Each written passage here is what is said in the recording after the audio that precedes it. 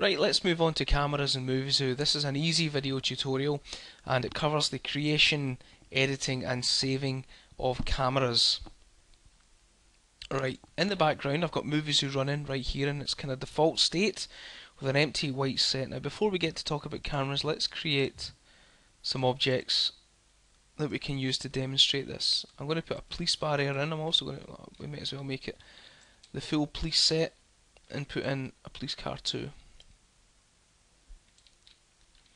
And right away in the distance, let's put the police box. I'm going to make the police box a little bit brighter, just because I know that I need it brighter for this.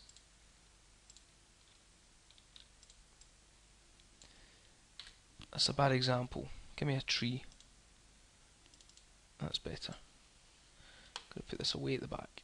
And what I'm going to do is I'm going to take this camera right here and make it point down the line. Okay. Right, cameras. Muvizu always has to have a camera present, and when you start it, you'll see that there's one there called Camera 1. Stands to reason if you go to Create Camera, you get Camera 2. The other thing to notice is that Muvizu always starts with this camera windows present. If it doesn't, you might have to go to View or Show Cameras window. Cameras can sometimes get in the way. They appear as big clunky objects, but in actual fact when you make your final movie they're never present in the final render. If you do want to hide them, if they're getting in the way, again you can go to Hide Cameras. Notice how this one didn't disappear. That's because it's selected. As soon as you deselect it, it will disappear. Let's show the cameras again. Each camera has its own little window right here. This is what camera 1 can see, and this is what camera 2 can see. And each of these windows I can make bigger by clicking on them. If I right click, it takes me to the camera that's providing that point of view. Right click this one, it will look at that one too. Alright, let's whiz round and get our point of view back.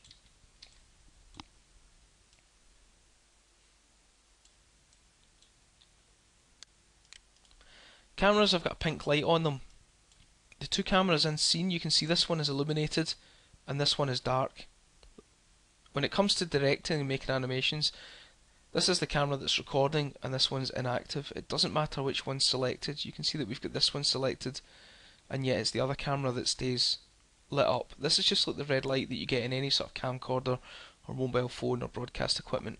It lets you know which one's actually recording. Cameras, once created, can be moved and rotated just like any other object. With the left mouse button you can move it around, with the right mouse button you can wiggle it about, and with the two buttons together you can raise and lower it. But the cool thing happens when you come to consider camera options. So let's pick camera 1 here actually. We'll make this window a little bigger and we'll right click to bring up its options. So the first option you get, and we'll just run through these, is field of view. As I adjust these settings, watch what happens to the viewport down here. Field of view takes you from kind of fisheye lens all the way down to sort of telephoto lens that you would see someone in the paparazzi using. You can see a lot in your scene, or you can see hardly anything. Now that's not the same as zooming. Okay, the camera isn't zooming at this point, it's just changing its field of view. I'm going to go quite close and I'm going to just rotate and line up this thing because I want to show you something else now. The next option we come to is focus, and it's called blur effect. You can either have this as none, or you can have focus, distance and depth of field. This makes this camera behave like a real world camera. In other words, you can control its focus. Now take a look in this window right here. You can see that the camera's not focused much on anything. I can adjust its point of focus. I can make it go all the way back to the tree. See how the tree becomes sharp? Or I can pull it towards the police barrier at the front. I can also change its depth of field. Let's put it on the car. In fact, you know what I'll do? I'll pull this barrier even closer just to make the effect more obvious. I'll set the focus distance so that the car's nice and sharp and the tree and the barrier are blurred. I can then control its depth of field. Now that's a bit of photography jargon to say how far away from the police car should things remain out of focus. So with a really small depth of field, that means that our focal point is really quite tight. so only a small distance from the police car will be in focus, and in actual fact it's so tight I can't even find it again. If we increase this depth of field, that means that not only is the police car in focus, but so is the barrier and the tree. Let's switch that back off. Colours, the next one. We can choose a base effect. These are quite cool. We can make things black and white.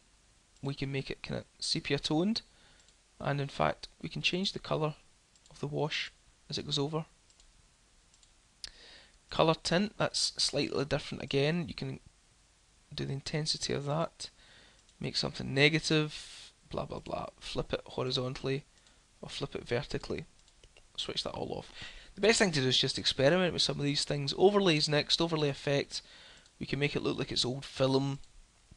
We can put an image overlay, and Muvizu ships with sorts of binoculars and sniper scopes and all that kind of stuff. As an underwater effect, it's quite subtle, but we've got kind of shimmering going on. Again, you'll see that we've got intensity sliders for all of this thing, all of these things. CCTV, pixelate it. That's quite cool. I quite like using that sometimes. And camera shake, or earthquake cam as you sometimes call it. Let's switch all of that off. And finally, under adjustments, we've got final effect, contrast, colour and brightness. Some more jargon. Brightness controls the tendency of the scene to either white or black. Colour is as you'd expect, from black and white all the way through to sharp colour. And contrast, how do you explain contrast? Well, if you turn the contrast up, it makes the whites whiter and the blacks blacker. And if you pull it down, everything tends towards a kind of middle grey. Sometimes you want to bump the brightness up and the contrast up. With any of these arrangements, you can save it as a favourite.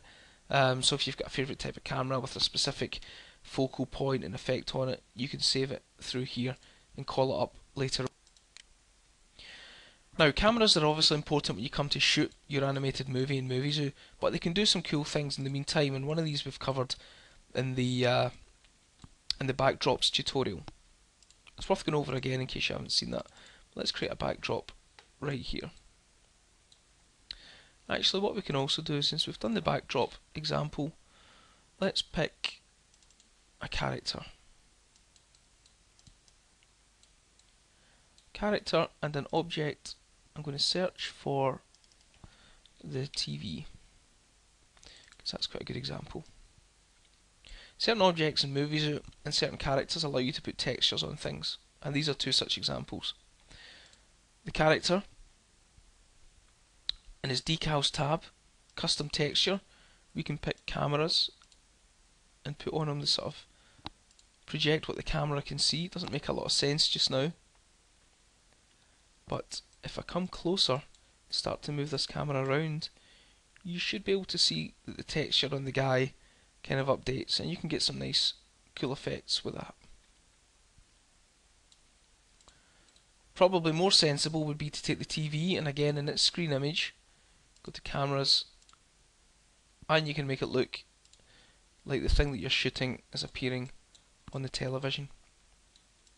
I'm not going to give you a full list of objects in Muvizu that can support this sort of thing, but there are dozens, and it's worth just getting in and playing around with them. One last thing to say is that Muvizu at present has a maximum of 4 cameras,